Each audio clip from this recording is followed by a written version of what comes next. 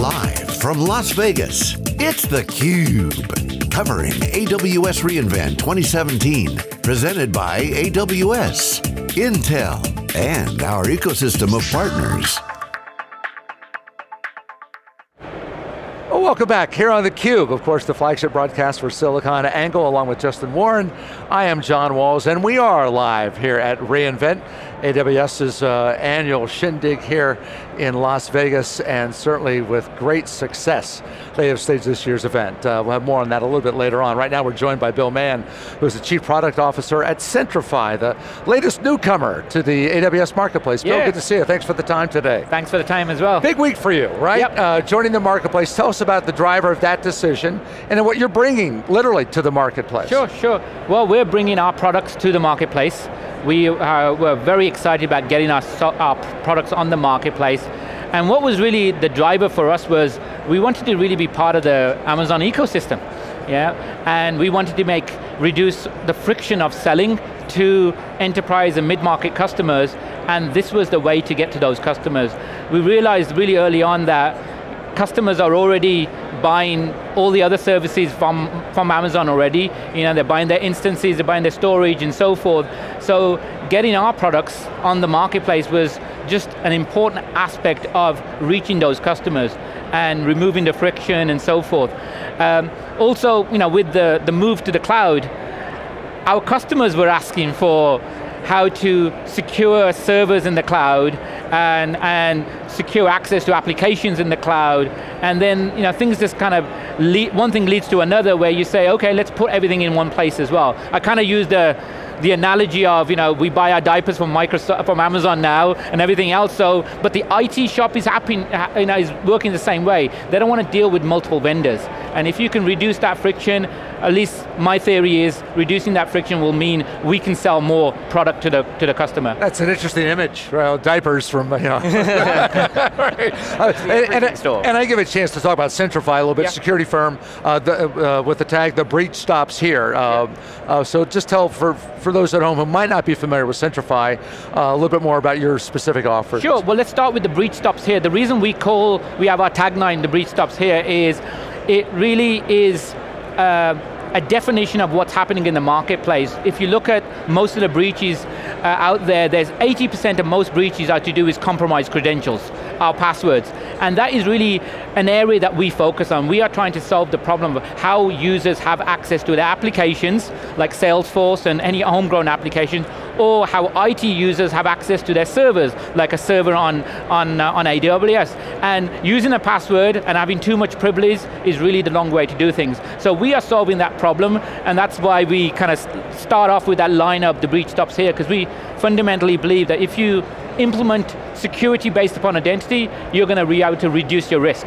Yeah, security is such a hot market right at the moment. I mean, we're hearing constantly, we were talking earlier on theCUBE, where we were talking about IoT, and it immediately went to security as being really, really top of mind for people. So, the things that you're doing with Centrify, there's kind of two prongs to it, if I understand it. So one is identity management, so knowing who people are, so that credentials management. And the other one's actually to do with the access, is that right? We were talking before we went to air about the beyond core concept, where instead of having this sort of inside protected crunchy layer, and then everything outside is bad, now it's just becoming everything everywhere should not be trusted unless you are cleared by something like Centrify. So for those of you who are familiar with the beyond core model, the model really is about zero trust. And so if you think of these two things here, a user, let's say a server instance, the thing in between you can't trust. And in the past we've been trusting the firewall to stop the bad guys from coming into our network. So really the concept is around assume the bad actors are everywhere. And now that you've assumed that, let's now focus on what you can do to actually gain security. So the concepts are, let's do identity assurance. Let's make sure this is really Bill. Let's make sure Bill's coming from a trusted device. Like a known mobile phone that hasn't been jailbroken, has the right configuration policies, etc. Then let's do access control, or what we call least privilege, to the asset that they're trying to have access to. So is Bill coming from this show, from his phone, allowed to access Salesforce.com? Or is Bill coming from this phone, able to log into a Unix instance on AWS? now, and what can he do on that instance? Can he go to root and restart the Oracle database, or can he just run some lower level privilege commands? So that's the scope of what we're doing. In fact, BeyondCorp is a great descriptor of what we do. If a company wants to implement BeyondCorp, that security paradigm, which I think a lot of modern companies are thinking that way, you can use the services that we provide on the Amazon marketplace to implement that. We have a service called Application Service, which is all about securing your applications. We have a service called Endpoint Services, which is securing the endpoints like the mobile phones and so forth. And we have a service called Infrastructure Service, which is securing the instances in the cloud. Right? Access to those instances, and all those services can be used together as well, because as you know, I'm an IT user.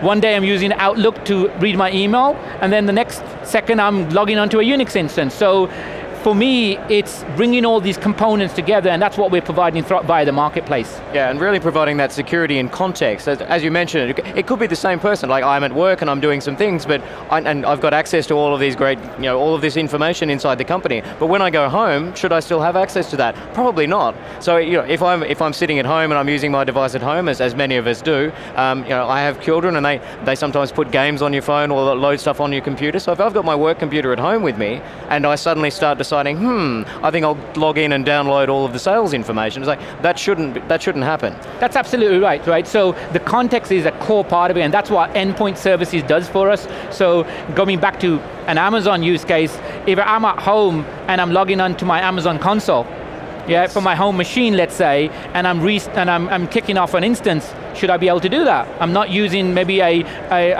endpoint that is authorized, but I could authorize that endpoint and say this is a known endpoint, like a lot of IT workers do.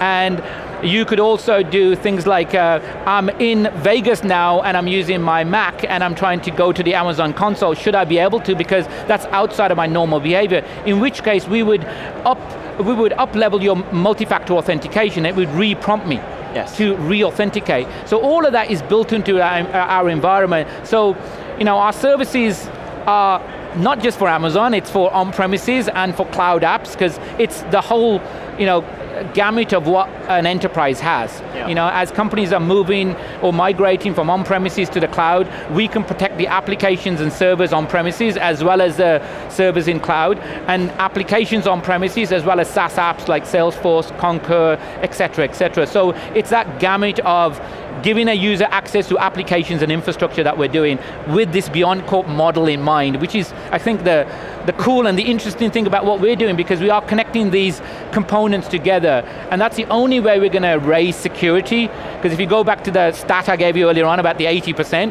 that is the problem, right? I mean, a firewall will not protect you from these breaches, and we could have an argument about it, but if it was, then we wouldn't see the breaches, right? I mean, that's kind of the high level. Yeah.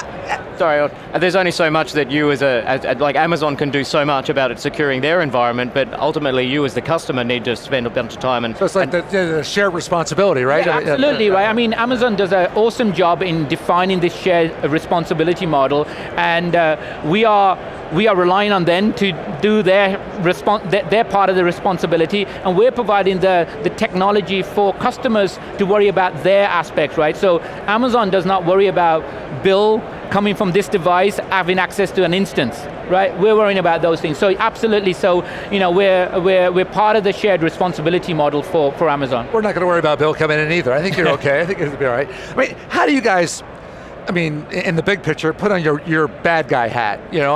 How do you look for, if you offer a product, this is our latest security offering, now let's go look for holes. Now you're trying to beat it up all the time, right? You're looking for vulnerabilities. So how do you, switch gears like that and go to the other side of the fence to think about what the next problem is going to be or what the next vulnerability is going to be? Well, you know what, I think we, like most other modern security companies, we are thinking, one side of our brain is thinking like the bad guys all the time. We have to. And honestly, they are always multiple steps ahead of us. And one of the things I like to really make sure customers understand is some customers get really wound up about zero risk, right? They want it to be perfect before they implement a solution. And really the reality is most companies don't even have multi-factor authentication implemented for all of their employees. Yeah. And if companies just implementing multi-factor authentication for all their users, for all their access, you would have a significant reduction in risk. So the types of security we're focused on is not about reducing risk to zero or finding every single vulnerability out there. It's really trying to attack the problem that hasn't been attacked already. Let me give you another analogy. As we all know, patching, right, is a basic security model that we all need to know. Yep. Yeah, but how many vulnerabilities have there been in the news where patching was not done? Yep. We're like patching, understanding a user is authenticating their environment without a password instead using multi-factor authentication is the best precaution against the bad guys, yep. Right? And it won't eliminate risk, right? But it's going to drastically reduce it. Now, as part of the services we're offering on Amazon, we have multi-factor authentication as a service, right? And that by definition, as it's a service, it means it can be implemented extremely fast for enterprises. It's a SaaS service, right? It's pay by use, right? By definition. So gone are the days where the technology was the reason you couldn't implement these sets of capabilities, because they're easy to procure, they're in the cloud, they're mobile friendly, they're modern, et cetera, et cetera. So that's how we really deal with the aspect of the bad guys, right? I mean, they're going to be there all the time, but honestly speaking, companies have spent so much time and energy and dollars on the wrong security products, right? Or focusing on the wrong stuff. And it was fine when you had a legacy closed environment with no cloud and no SaaS, but that's not the environment anybody lives in, and especially a show like this, everybody using the cloud. It's like, it's like the obvious thing, right? So, it should be obvious that these kind of controls need to be implemented. Yeah, and I agree. It's just do the simple things. If you can do one or two simple things, multi-factor, absolutely. Just do these basic things. You will eliminate 80% of your risk. That's right. Do that first, then worry about the esoteric problems that are going to cost millions and millions of dollars to solve. Just, brush your teeth. Yeah. Go for a walk. So we define a maturity model of going towards beyond corp / zero trust. Yeah. And the first thing on that maturity chart is identity assurance, i.e., multi-factor authentication, and that's the first thing that organizations need to implement. And the issue is companies haven't implemented these products in the past because they've been too expensive, on-premise, hard to implement, not mobile friendly. So we're hoping, once we're on Amazon's marketplace, with the reach we've got, with Amazon, we're going to see a lot of customers adopting those. So it's good for us as a business, but ultimately it's good for enterprises. They're going to get safer, and our data is going to be safeguarded and so forth, which is the primary responsibility. Well, I'm not sure. I think Justin just told you to take some time off. I'm not sure. Bill, thanks for being with us. Thank you very much. Thanks for the time, and congratulations on joining the marketplace, and we wish you continued success. Cheers, thank you. At Centrify. Thank you, sir. Bill Mann, Chief Product Officer at Centrify, back with more here live at AWS. We're at reInvent, live in Las Vegas, back with more on theCUBE in just a bit.